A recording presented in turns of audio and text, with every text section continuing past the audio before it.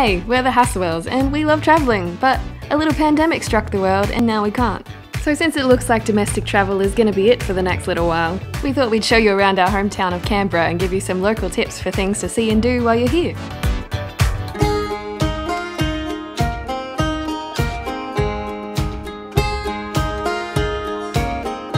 If you're from Australia, you probably think that the first thing that you should do in Canberra is get on a plane and leave Canberra.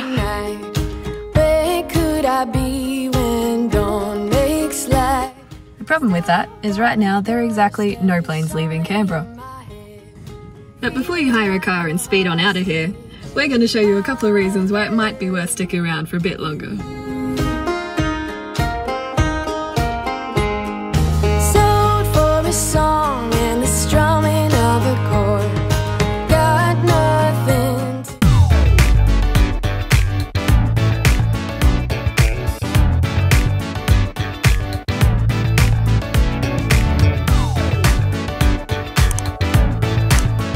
The first thing you're going to want to do in any new city is find a view, and this is one of Canberra's best views. This is Mount Ainslie, and from up here you can see pretty much all of Canberra in any direction. Canberra has a bit of a strange town centre set up where there are 5 town centres with shops etc, which are Woden, Tuggeranong, which is in the distance behind Woden, Civic, Belconnen and Gungahlin. And then there's Queanbeyan as well, which is a small town just over the border from Canberra. And it's about 20 minutes to get from Civic to anywhere in Canberra by car, so pretty easy to get around.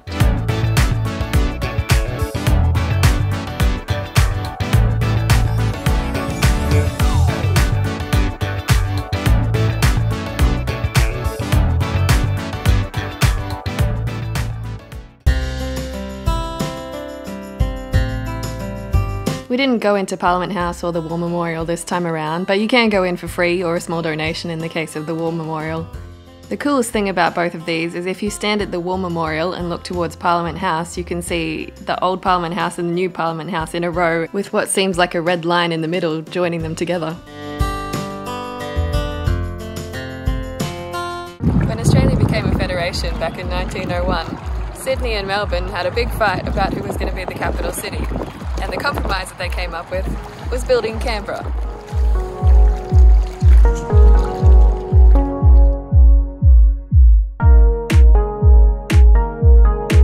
They held a competition to decide who would design Canberra, and Walter Burley Griffin won. And this lake, Lake Burley Griffin, is named after him.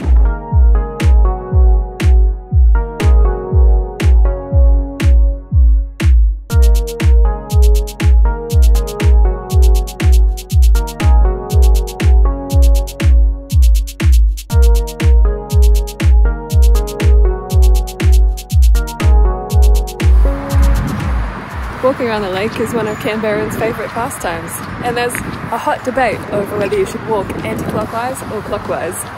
For COVID, they've decided on clockwise.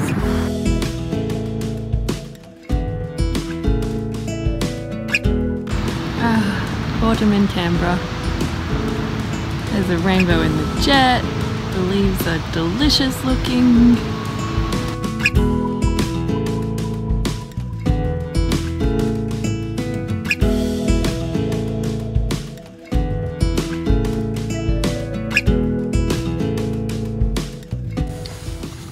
One thing you're going to pretty much always need in Canberra is some warm winter clothing, because unless you're here in the dead of summer when it's hellishly hot like the rest of Australia, it's probably going to be cold. The Arboretum is another place to get a spectacular view of Canberra. It looks back down on the lake on this side, but you can also just drive all around it and see all the different sides of Canberra from the Arboretum. And it's an added bonus if you like trees, because there's all different kinds of trees planted in there for you to check out. And it's totally free to go into, just like most of the other places on our list.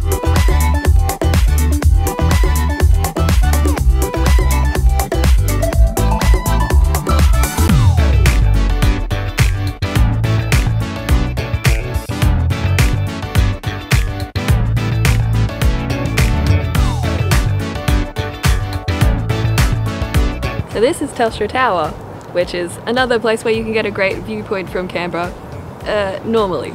Right now it's closed because of a certain little thing that's going on in the globe. But usually you can go up to a viewing deck up the top and have a look all around Canberra. And there used to be a revolving restaurant up here, but it closed down a few years ago and hopefully will reopen one day. So I guess keep an eye out when you're here and see what you can and can't do.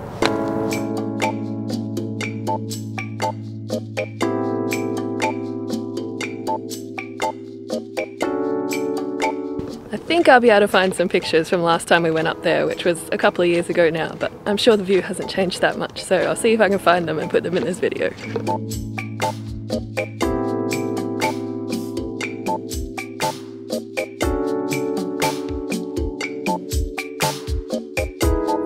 So on the way up or down from Telstra Tower, depending on which way you're going, are these little viewpoints where you can actually see something. Because right at the top, there's just trees everywhere and you can't see a thing. And even when it's open up there, it's a small fee to get in. How much was it again? $7.50 for adults and children under 4 free. So if you don't want to pay that fee, you can just come down the road a bit and see it for free.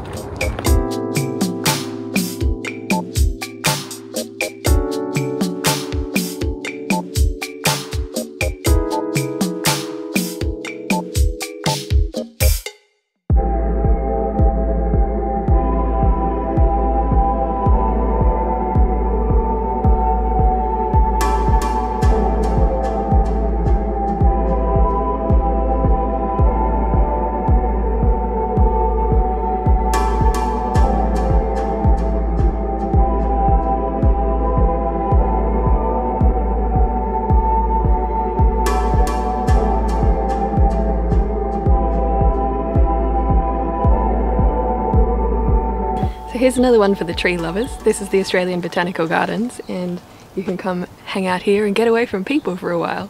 This is another place that's free to get into, although the parking is not free. And that's another thing that you should know about Canberra. The public transport is a little bit naff, so you're probably going to need a car to get around. How cool is this little fern area though? I think it's true, tree ferns are cool.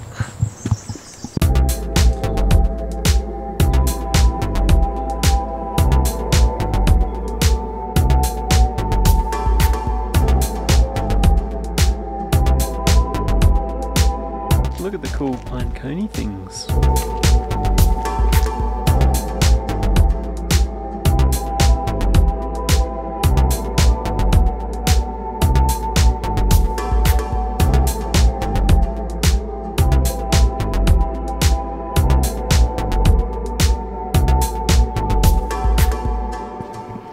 Here's a good spot for when you don't want to go to Alice Springs in the middle of Australia, but just say that you did.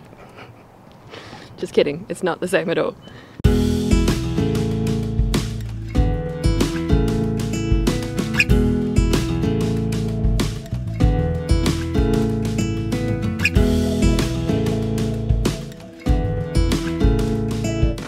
Degrees for 6 weeks in a row, and the hottest recorded temperature here in the shade was 56.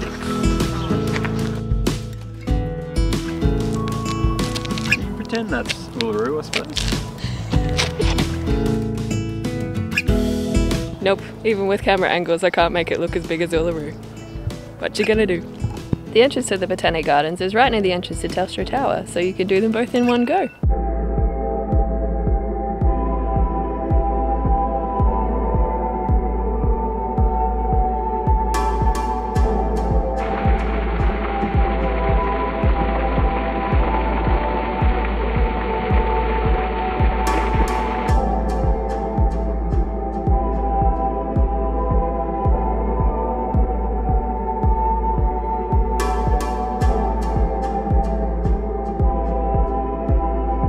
Rainforest Gully in Canberra. Who would have thought? Constructed in 1984. It's almost as old as me.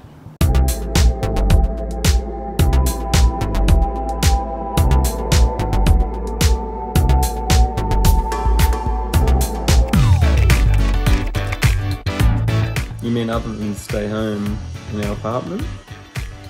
Favourite thing to do? Go to the pub. The favourite thing of men everywhere, you heard it here first.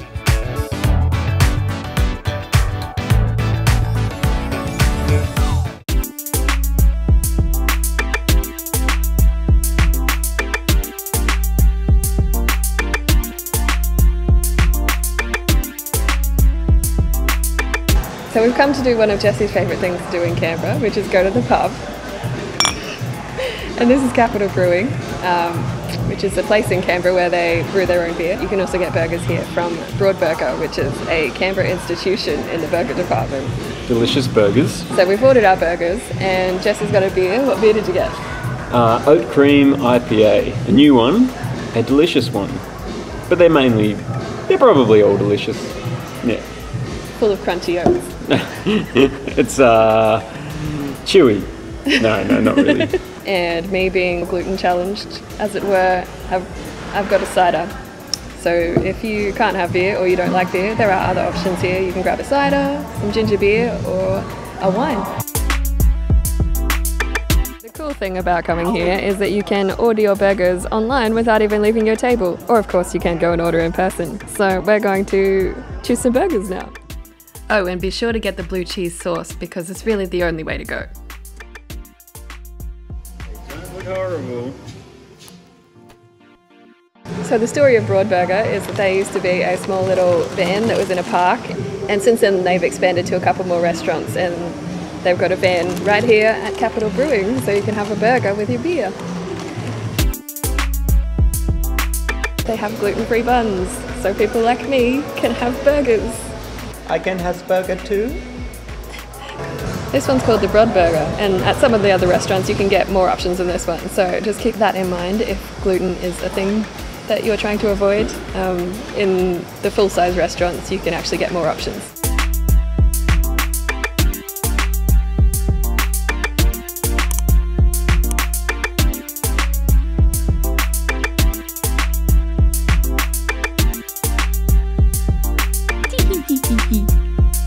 It's not too shabby if you can get above it.